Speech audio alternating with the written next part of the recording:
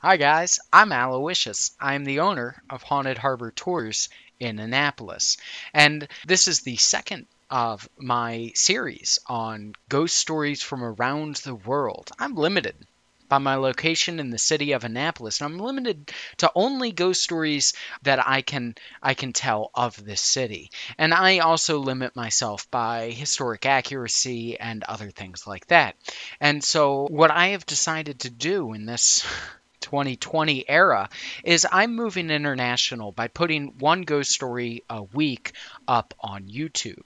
And hopefully, people will decide to subscribe and check in regularly for this content. This one right here is actually a very special one in that it is the third ghost story to show up chronologically in the Library of Congress's newspaper archives. The newspaper printing was in 1798. However, the newspaper article says that the events actually occurred in 1790.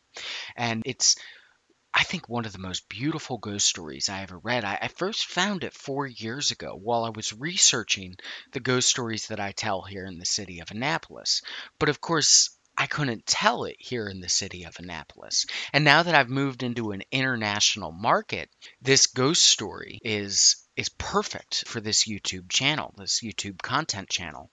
And so if you like it, please remember to hit like and subscribe and join me for more. Now, this story begins in St. John's Harbor in Antigua.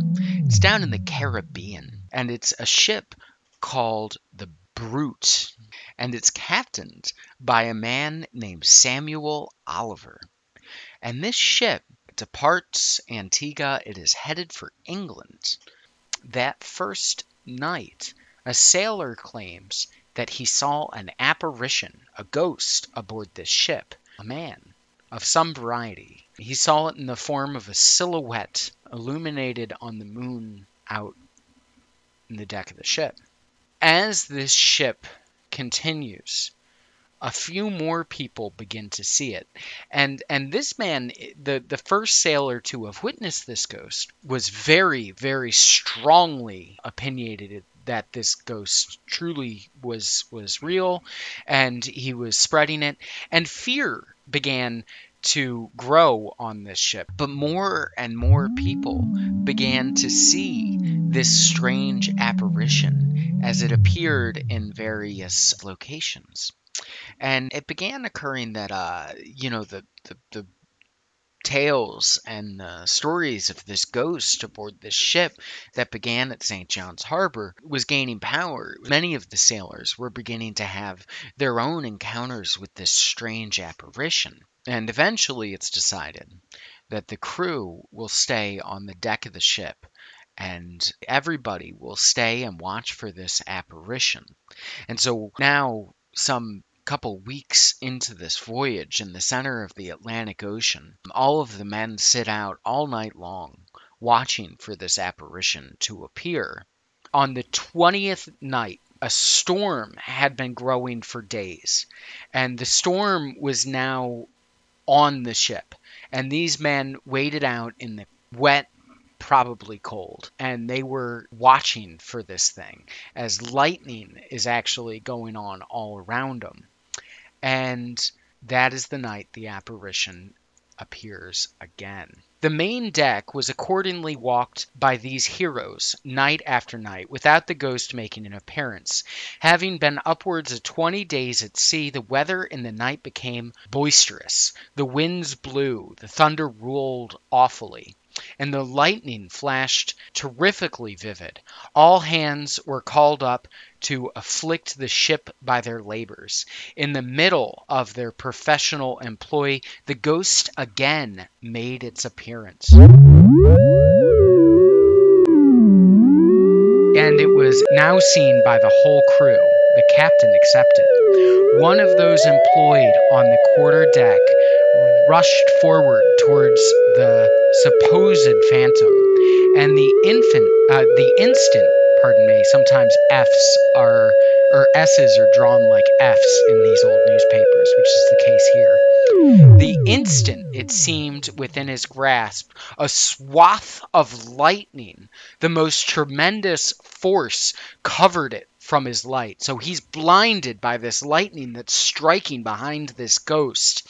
This was seen by the men on the yards, who were reefing several sails, and who once and all declared it to be no other than the devil, and sunk from the attempt of the sailor in a flash of fire. So now these sailors, they no longer believe it's a ghost. They believe the devil himself is on the deck of their ship. The idea that this is the devil comes from the fact that this ghostly apparition vanished upon the strike of a bolt.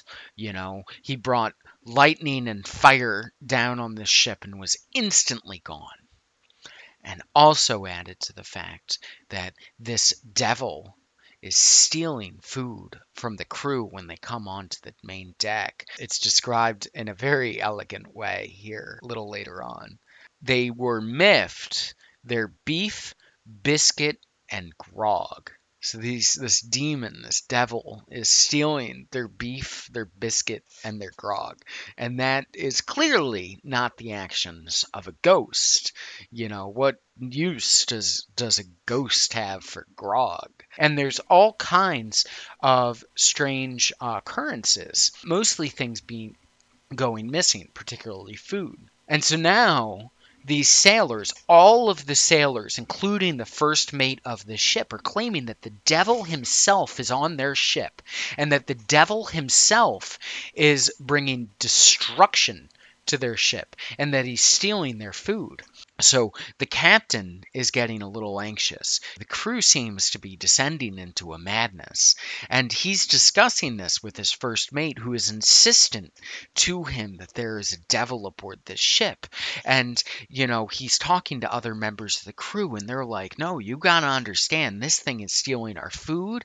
It's appearing at night. It's vanishing on the strikes of lightning bolts. Like, this thing is real, man. And so the captain, trying to keep a level head, he goes to the passengers, the people who are paying for passage back to England. He's discussing this with them, and finally it's decided that the same as the sailors had tried and failed in the beginning, they would stay up all night and everybody would watch the deck and see if this thing appears. And again, everybody on the deck, this thing does not show up. But again, several things, mostly food, goes missing in that time. The captain, he sets a reward to anybody who can find this devil.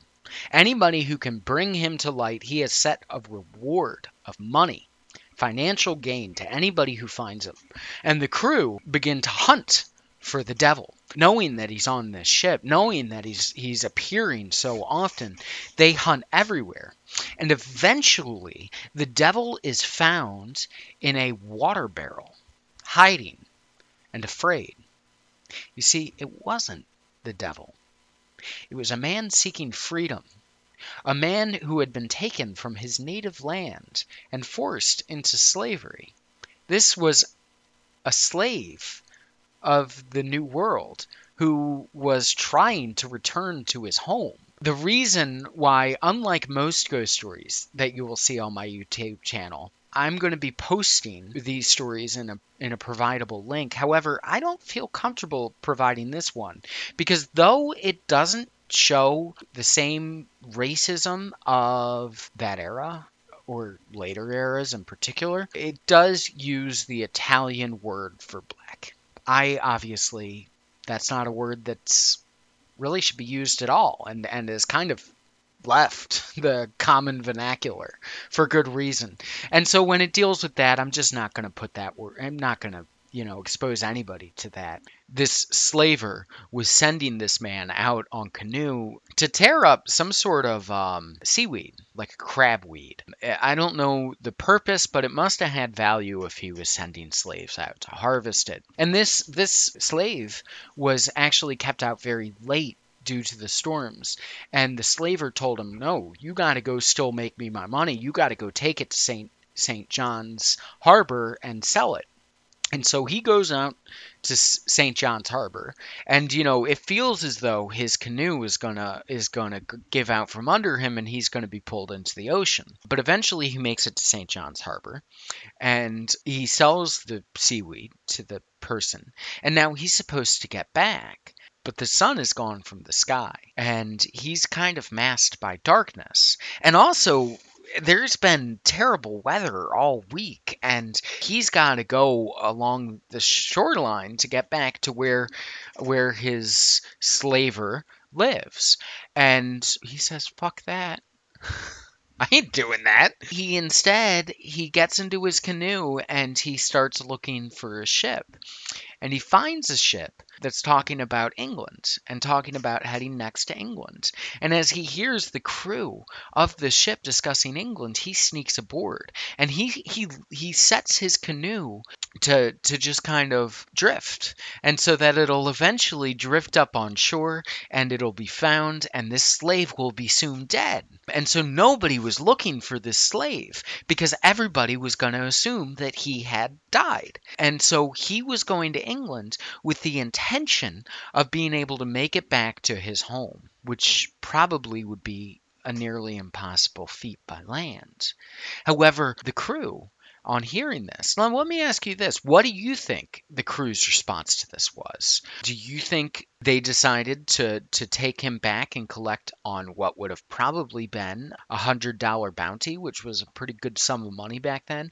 Do you think they made him walk the plank? Well, actually, none of those are true. The crew celebrated this man. They lifted him up as a hero. They even gave him a title and name. He became known as Jack Ghost. They were not upset with him for making them believe that he was the devil or allowing them all of this incredible fear of the supernatural presence aboard the ship, but rather they felt overjoyed by the incredible nature of his escape. And they said, yes, you can ride this ship, but you can also, we'll take you on.